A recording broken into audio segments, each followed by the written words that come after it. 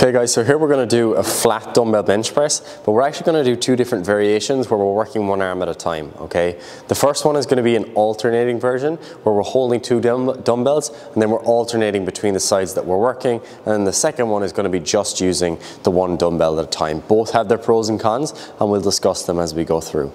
So first things first, you're going to sit on the bench with your two dumbbells, kick them up to the starting position and then press the arms up to the top. So from here what we're going to do is work one arm at a time. So if Paddy starts with his right arm, he's keeping the left dumbbell held up and then press up again. Down one at a time, okay? So this really forces you to focus on being in control, being tight on the bench, okay? Taking your time as you come down and up.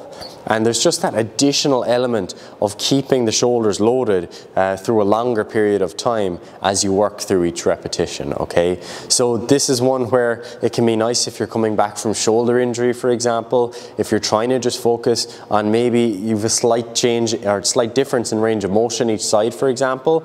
Maybe the left side, you've struggled to go down as low, or you find that you need to take it a bit slower. This is a nice exercise for implementing that, because you're able to work around it by maybe moving at different paces, moving to a different range of motion, or maybe even changing your elbow position a little bit on either side. It's just a bit easier to focus on. So not too much to it other than that. You can let one dumbbell down now and we'll show the other example.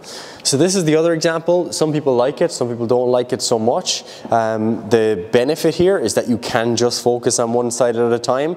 The only downside is that, as you can see, Paddy's leaving his arm out here because some people might feel unsteady on the bench. If you've got a cheap bench in your gym, it's not very steady, then you might find that it's more challenging because maybe the bench rocks back and forth a bit. But this is a really nice one for just having that control and training one side at a time.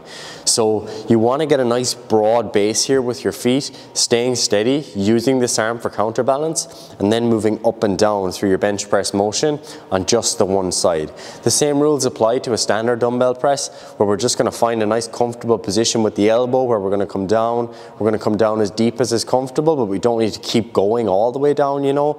And Paddy's just going to be staying tight on the bench throughout, okay?